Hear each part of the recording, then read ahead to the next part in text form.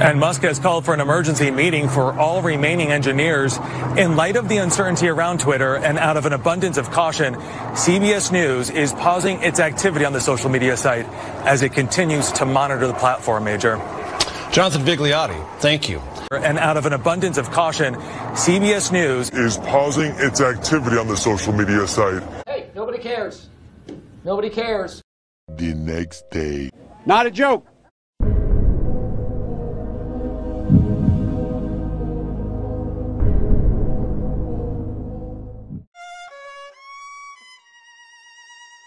And that's when I knew these people are a bunch of frauds. Okay, I'm going. Take off.